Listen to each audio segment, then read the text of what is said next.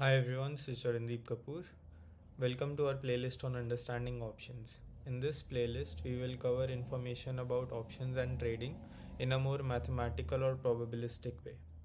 So, a lot of you may have gained your information from YouTube and learned trading and options and everything from YouTube, and you would have been served with a lot of substandard incorrect information. So, in this video, we will cover everything in a very mathematical and sure way.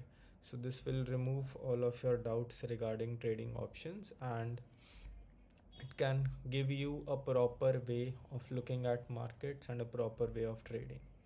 If you like this style of making videos, if you want me to continue this playlist further, show your support by pressing the like button. I will make the next video if this video reaches at least 100 likes.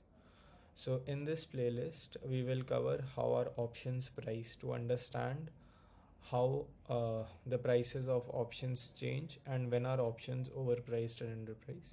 We will also cover about the option Greeks. I've listed all of the Greeks in the order of their importance, that is delta, vega, theta, rho and gamma. We'll understand how option Greeks are, how they impact option prices, and how looking at Greeks you can predict market sentiments and directions. At the end of this video series, you will be able to develop option strategies on your own using Greeks and option pricing methodologies, which I will share in this video series.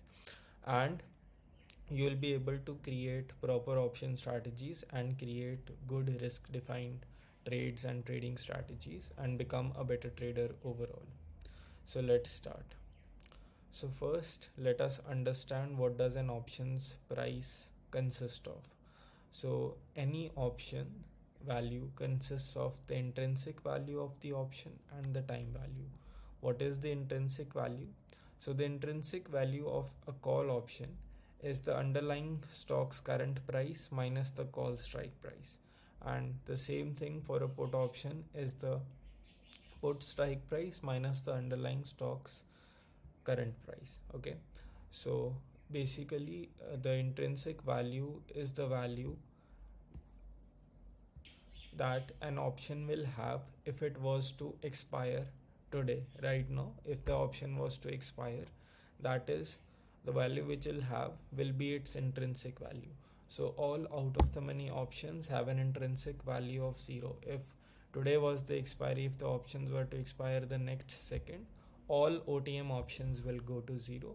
All ITM options will be priced as per their intrinsic value. Okay, now let us understand how the options value is actually calculated as the sum of intrinsic value and time value. So this is the Black-Scholes model formula. This formula was developed by Black, Scholes and Merton. They received a Nobel Prize for coming up with this formula, and this formula was one of the fastest accepted formula in all of social sciences. So this has been a proper accepted formula for trading options since the past 30-40 years since it has come into existence, and this works in the cryptocurrency markets too. So let us understand what this formula actually is. So this formula is for calculating the price of a call option. For calculating the price of a put option also the formula is very similar. So let us understand what the call options price will depend on or what it will consist of. So first of all, we have the first term. N here stands for cumulative standard normal probability distribution function, okay, which in short form is called a CDF.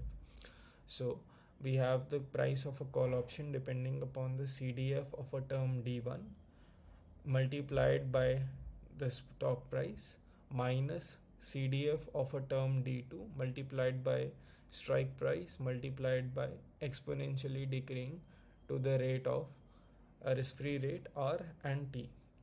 Here C stands for call option price, N is again the CDF like we just talked about, ST is the spot price, K is the strike price, R is the risk-free interest rate, and T is the time to maturity, and sigma is the volatility of an asset. Okay, so now we will understand this formula more in depth in the next videos. In the next video we'll cover what theta is and how it impacts option prices.